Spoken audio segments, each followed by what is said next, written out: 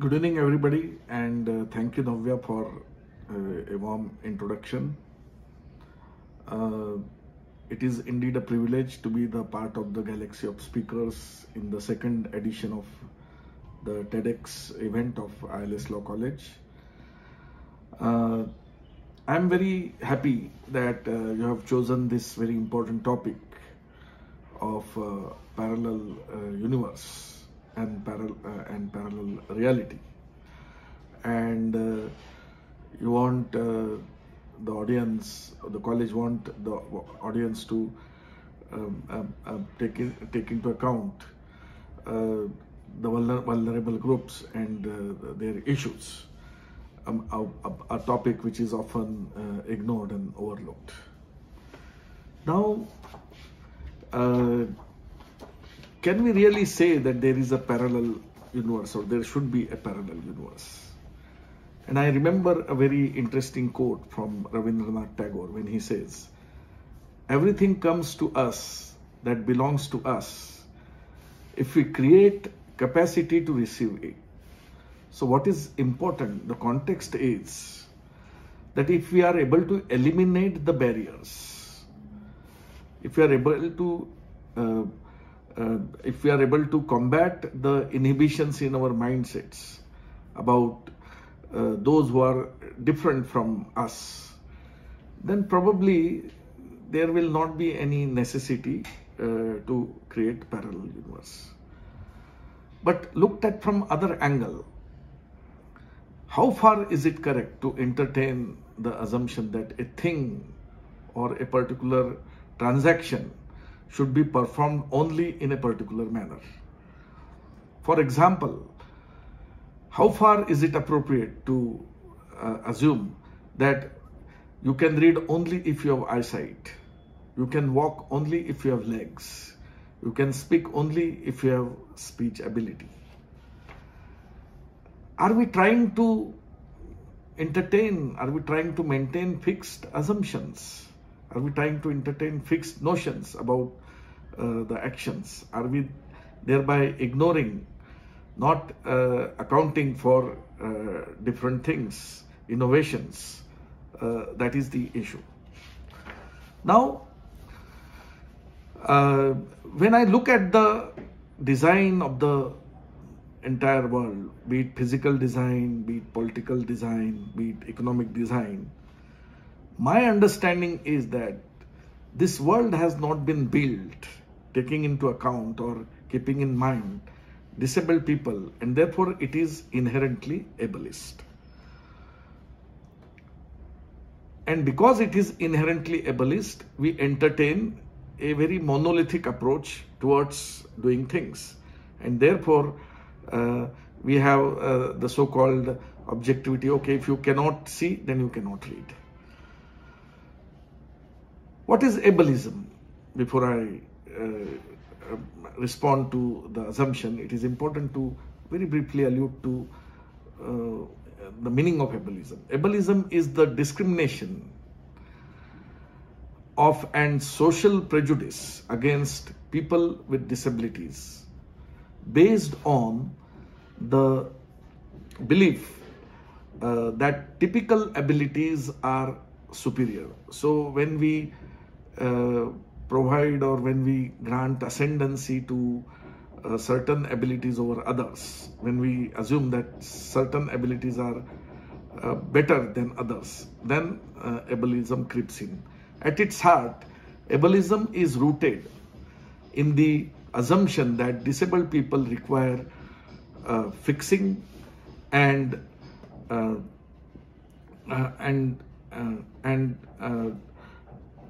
defines people based on their disability, just as casteism defined people based on their caste and sexism defined people based on their sex. So it's a dogma. Basically, the main function of ableism is to undermine the abilities of people with disabilities and to create a very negative picture of theirs and perpetuate the myth that they are lesser human beings. Now question arises, are people with disabilities really lesser human beings? A very important question which needs to be answered is, if on other grounds, if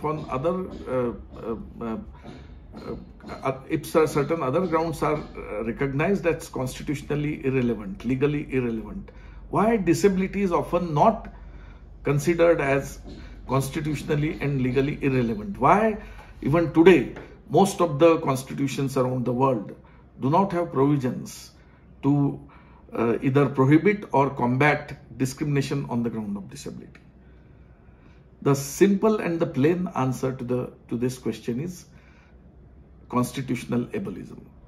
Most of the constitutions still recognize disability as a natural difference, and still the belief is entertained by most of the lawmakers that it is okay to distinguish between disabled and non-disabled because the former are naturally different from the latter.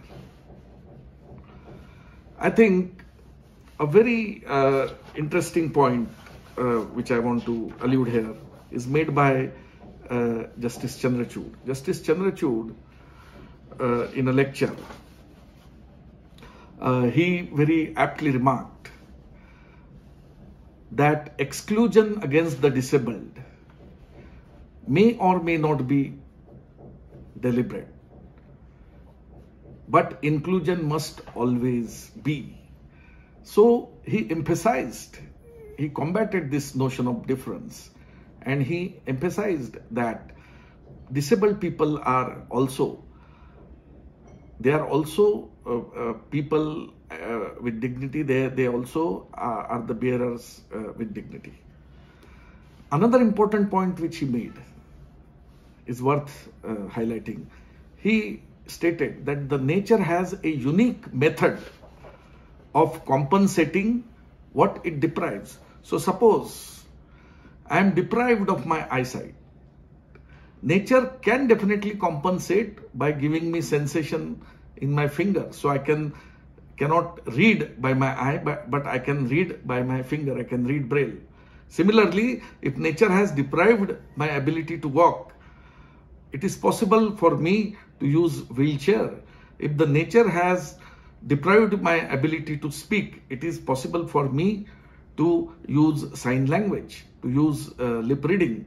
In other words, it is very much possible for me or for all those vulnerable people who are unnecessarily perceived as lesser human beings to conceive a parallel universe, to conceive a universe which would provide us the same amount of respect and the dignity as entertained by the non-disabled people. Now, why ableism persists? What are the main causes of ableism? So, if I were to look at constitutional ableism, most of the constitutions still recognize physical and mental disability as one of the grounds of ineligibility to hold public offices, and Indian Constitution is no exception. When you look at discursive ableism, look at the kind of language we use. Love is blind, right? How love can be blind? I fail to understand. Don't do it blindly. Don't give lame excuse. So what we are doing, we are trying to trivialize the disability by using metaphors as if disability is a marker of irrationality. This is discursive ableism. Economic ableism. You assume without any objective barometer, without any objective criteria, that people with disability are ineligible to be productive units of society, as if they don't have the potency to be employees, they don't have the potency to be employers, they don't have potency to be entrepreneur. And this assumption again is without any basis. This assumption is clearly and purely driven by ableism. Then political ableism, everything about us without us.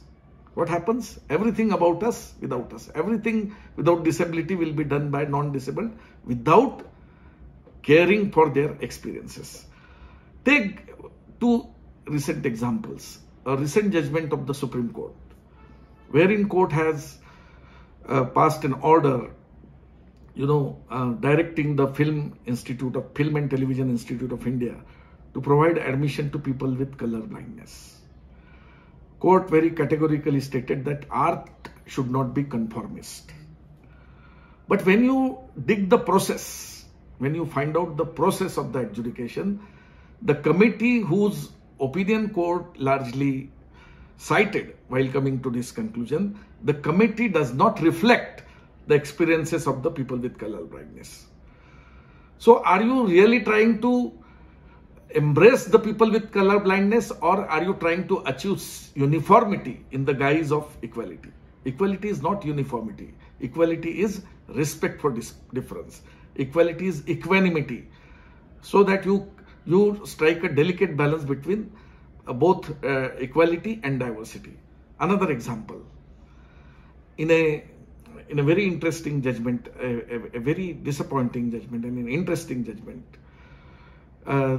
Surendra Mohan's case, court held that because a blind person lacks sight, he cannot read and he cannot write.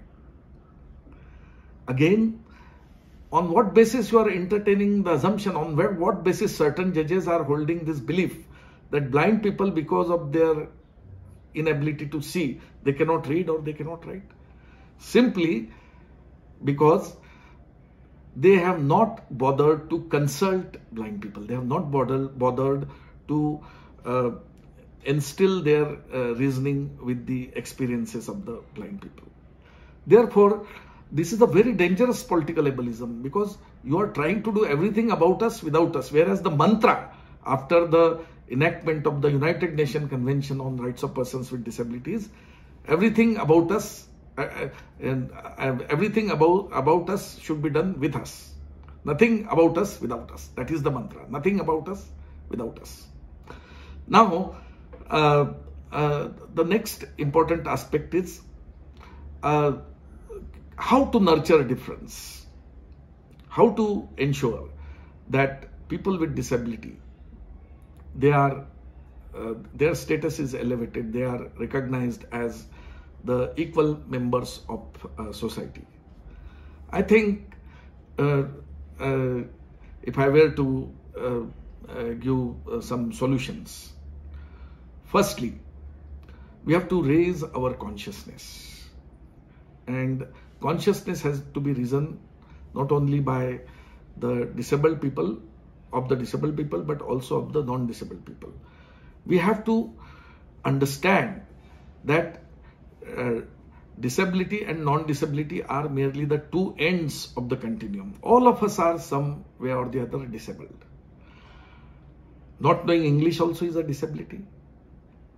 Not being able to drive is also a disability. But then these disabilities, being disabilities common to majority, we overlook these disabilities. But on the other hand, not being able to see is perceived as a very natural disability, because ability to see is something which is not lacked by majority. It is only lacked by a few people, a very small percentage of the society.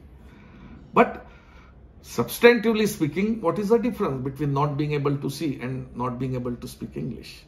Both are inhibitions, but societally under the influence of ableism, because not being able to see is an inability which is not a typical inability. So typical inabilities are not perceived as disabilities, whereas those inabilities which are atypical, they are perceived as disabilities.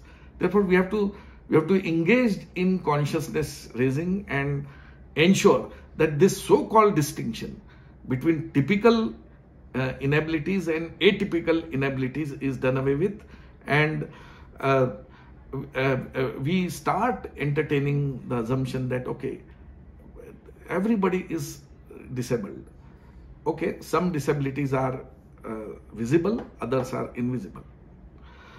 Now to conclude, therefore,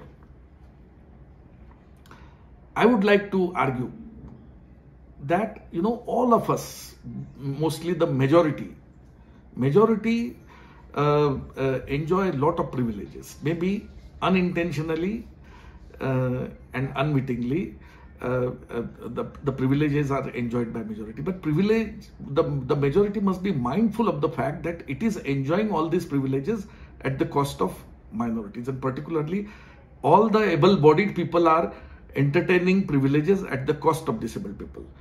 Look at the design of roads, look at the design of vehicles, look at the design of toilets. For example, when you construct your house, do you provide any leeway for entry of wheelchair? Do you provide leeway for the sign language system if somebody turns speech disabled sooner or later in your family? So my point is, apart from consciousness raising, we have to also ensure that we try to mitigate the disproportionate distribution of privileges. We try to undo the hegemony of law tilted in favor of the able-bodied. In short, I would like to say that if you want to nurture intimacy, if you want to nurture equanimity, then start celebrating difference. Don't try to undermine somebody because he is different. Try to celebrate with him his difference or her difference. Thank you very much.